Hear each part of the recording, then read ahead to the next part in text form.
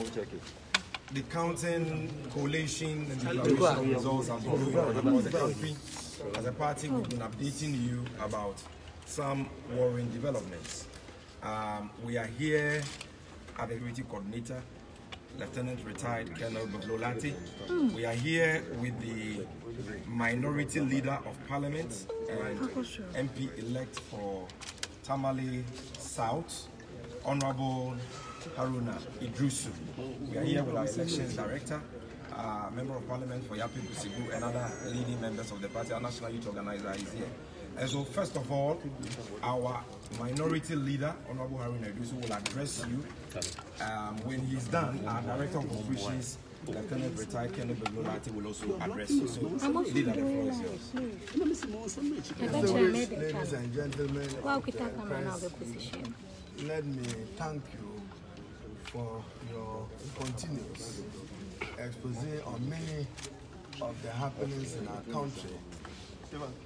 Our country's Electoral Commission, per its mandate in Article 45, conducted and supervised presidential and parliamentary elections in Ghana across the 275 constituencies in Ghana, divided across the 16 regions of Ghana.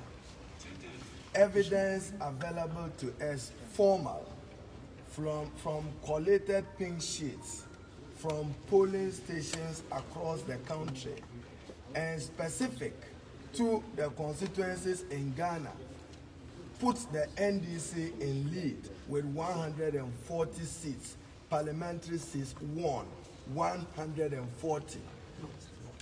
That makes us the majority party whilst we wait for the declaration of the presidential outcome. Understandably, you should know why we have the parliamentary results and we do not have the presidential results yet. With the presidential results, the chairperson of the Electoral Commissioner is the returning officer. With parliamentary results per CI 127, I'm holding a copy, the Electoral Commissioner appoints returning officers and counting is done at various polling stations.